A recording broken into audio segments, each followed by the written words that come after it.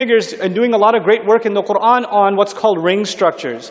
And what ring structures are entire surahs that are actually symmetrical. They're entirely symmetrical. And you know the Quran is spoken, right? It's oral tradition.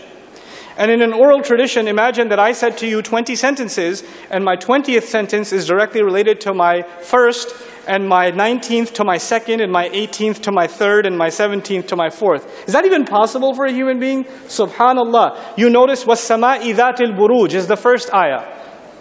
Allah swears by the sky. In the last ayah, He says, بَلْ هُوَ قُرْآنٌ مَجِيدٌ فِي لَوْحٍ مَحْفُوظ. It's in Lawh Mahfuz. Where's the Lawh Mahfuz? It's in the sky. It began with the sky and ended with what makes the sky. So why is the sky fortified? Why does He say it has forts in it? Because it has the most protected thing in it. What's the most protected thing? فِي لَوْحٍ مَحْفُوظ. It began with buruj, which is a fort. And it ended with the word mahfuz, which means protected. What is the purpose of a fort? Protection. That's the first ayah and the last ayah. He says, وَالْيَوْمِ الْمَوْعُودِ وَشَاهِدٍ وَمَشْهُودٍ. The day that has been promised. What is the day that has been promised? The day of judgment. The second last ayah of the surah, وَاللَّهُ مِنْ وَرَائِهِمْ مُحِيطٌ. Allah is completely encircling them. He's right behind them, is about to encircle them. When He encircles them, what day is that? The day of judgment.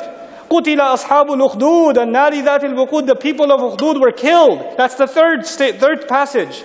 The people of Ukhdud were killed. And then in the third last section, هَلْ أَتَاكَ حَدِيثُ الْجُنُودِ فِرْعَوْنَ وَثَمُودَ. What happened to Fir'aun and his armies? They were killed. And then He says, that in the next section He says, وَمَا نَقَبُوا مِنْهُمْ إِلَّا أَن يُؤْمِنُوا بِاللَّهِ الْعَزِيزِ الْحَمِيدِ الَّذِي لَهُ مُلْكُ السَّمَاوَاتِ وَالْأَرْضِ وَاللَّهُ عَلَى كُلِّ شَيْءٍ قَدِيرٌ. Al-Aziz, Al-Hamid, names of who? Allah. الَّذِي لَهُ مُلْكُ السَّمَاوَاتِ وَالْأَرْضِ, the one who owns the kingdom of the skies and the earth. Description of who?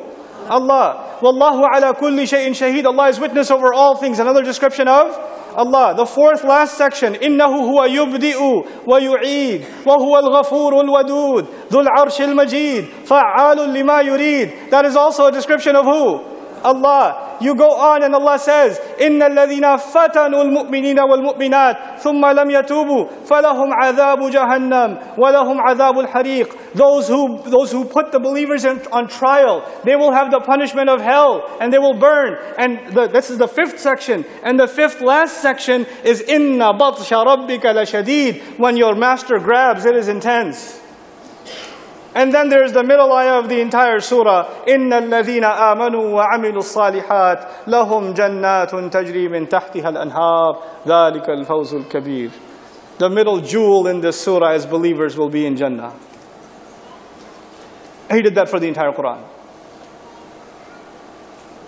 I'm mesmerized. I'm just, what?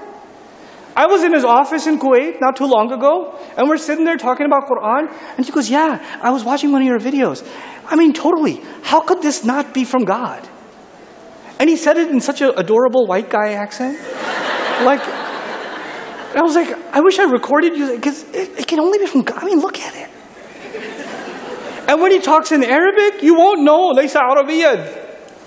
الفصيح في الكلام. يستدل بالشعر بعد كل جملة له شعر. سبحان